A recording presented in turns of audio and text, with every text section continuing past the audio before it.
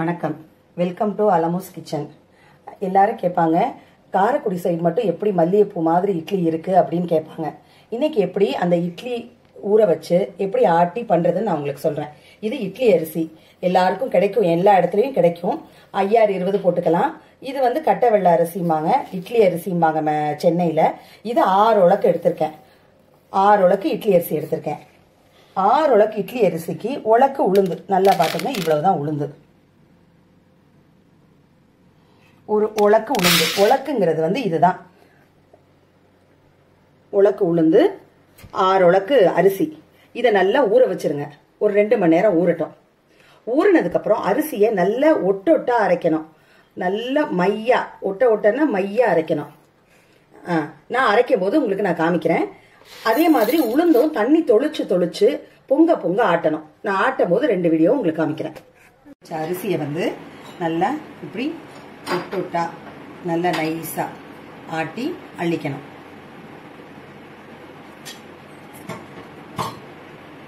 அரிசி ஆட்டினதை உங்கள்கிட்ட காமிச்சேன். இப்ப பாருங்க, உளுந்து ஆட்டியாச்சு. உளுந்து இந்த மாதிரி இருக்கணும். நல்லா மையா பொங்க தண்ணி தொளிச்சு உளுந்து ஆட்டணும். இப்போ உளுந்து ஆட்டி எடுத்துக்கிட்டாச்சு. ஆட்டி வச்ச அரிசியும் இதோட சேர்த்து எப்படி இந்த மாவை நம்ம உரசுறதுல தான் இட்லி சாஃப்ட்னஸ் இருக்கு. நல்லா கலக்கணும். மாவை வந்து ரெண்டும் ஒன்னா சேர்ந்து ஒரு 5 நிமிஷம் நல்லா கலக்கிறதுல தான் எப்படி இட்லி சாஃப்டா வருங்கிறது உங்களுக்கு இருக்கு. இப்ப பாருங்க நான் எப்படி கலக்கிறேன்னு பாருங்க. முதல்ல கொஞ்சமா தண்ணி ஊற்றி இந்த உளுந்தும் அரிசியும் நல்லா கலக்கிற அளவுக்கு பாருங்க.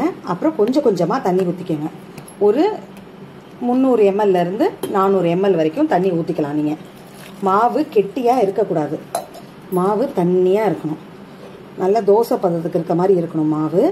அப்படி இருந்தால் தான் இட்லி மெதுவாக இருக்கும். நீங்கள் கெட்டியாக ஆட்டினீங்கன்னா, கெட்டியாக உரசி வச்சிங்கன்னா இட்லி வந்து கல்லாக ஆயிரும். இந்த மாதிரி நல்லா இப்படி அடிச்சு நீங்கள் தூக்கி ஊற்றும் போது நல்லா தண்ணியாக தெரியணும் மாவு உங்களுக்கு. இப்படி நல்லா அடிச்சு மாவை கலக்குங்க.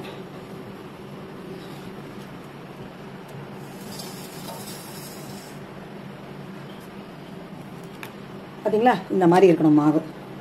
இப்போ இது சரியான அளவு தண்ணி ஊற்றி நீங்கள் தூக்கி ஊற்றும் போது இப்படி வரணும் மாவு உங்களுக்கு. கலக்கும் போது நல்லா இப்படி அடிச்சு மாவை நல்லா கலக்குங்க. கலக்கி இது வந்து 6 உலக்கு அரிசி, உலக்கு உளுந்து. இந்த மாவு வந்து எங்கள் வீட்டுக்கு 2 நாள் வரும். அதனால நான் என்ன பண்ணுவேன்னா 2 டப்பாவில் மாற்றி வச்சுக்குவேன். ஒரு டப்பாவை தான் புளிக்க போடுவேன், ஒரு டப்பாவை அப்படியே வச்சுக்குவேன். சில பேர் எல்லா மாவையும் புளிக்க வச்சு தூக்கி ஃப்ரிட்ஜில் வைப்பாங்க. அப்படி வச்சிங்கன்னா முதல் நாள் இட்லி நல்லா இருக்கும், அடுத்த நாள் இட்லி நல்லா இருக்காது. அதனால எப்போ தேவையோ அப்போ எடுத்து மாவை புளிக்க போடுங்க. உங்களுக்கு இட்லி ரொம்ப நல்லா வரும். முதல் நாள் நைட்டு ஆட்டி வச்சு ஃப்ரிட்ஜில் வைக்கிறீங்க இல்லையா, இன்னொரு டப்பா மாவு, அது நாளைக்கு இட்லி வேணும்னா இன்னைக்கு ராத்திரி எடுத்து புளிக்க போடுங்க. நாளைக்கு காலையில் எந்திரிச்சு இட்லி ஊற்றுறதுக்கு உங்களுக்கு நல்லா இருக்கும். இப்போ அது உங்களுக்கு இட்லி எப்படி வருதுன்னு நாளைக்கு காலையில் நான் உங்களுக்கு காமிக்கிறேன்.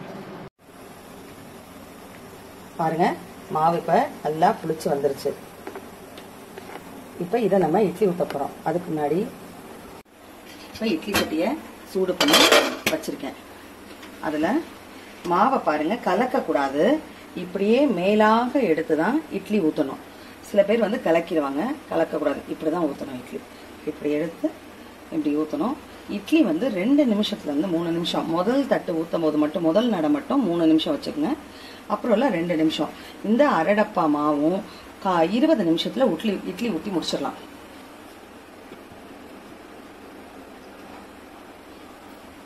நீங்க என்ன வேணாலும் தடவி இட்லி ஊற்றிக்கங்க. நான் துணியில தான் ஊற்றுவேன். மாவை அப்படியே எடுத்து தான் ஊற்றணும்.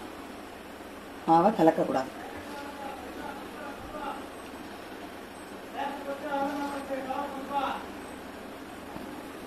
மூடிடுங்க. 2 நிமிஷத்துல திருப்பி நம்ம இட்லியை தள்ளுவோம்.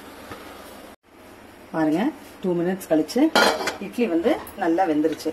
இந்த மாதிரி ஒரு குச்சியை வச்சு குத்தி பார்த்துங்க, ஒட்டக்கூடாது. இப்போ நான் உங்களுக்கு எப்படி தள்ளி காமிக்கிறேன், எப்படி இருக்குன்னு பாருங்க.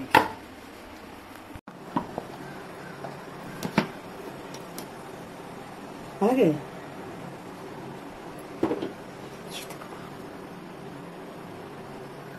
பாருங்க இட்லி எப்படி இருக்குன்னு. நல்லா இருக்கா? மல்லிகைப்பூ மாதிரி இருக்கா இட்லி? அந்த மாதிரி கலக்காம இப்படி ஊத்துனீங்கன்னா இந்த பாருங்க தொட்டிங்கன்னா எவ்வளோ பெருசாக இருக்கோ உள்ளே அமுங்கிரும். கடைசி வரைக்கும் ராத்திரி வரைக்கும் இதை மாதிரி சாஃப்டாக உங்களுக்கு இட்லி கிடைக்கும். இதே மாதிரி நீங்களும் வீட்டில் செஞ்சு பார்த்துட்டு எனக்கு சொல்லுங்கள். தேங்க்யூ.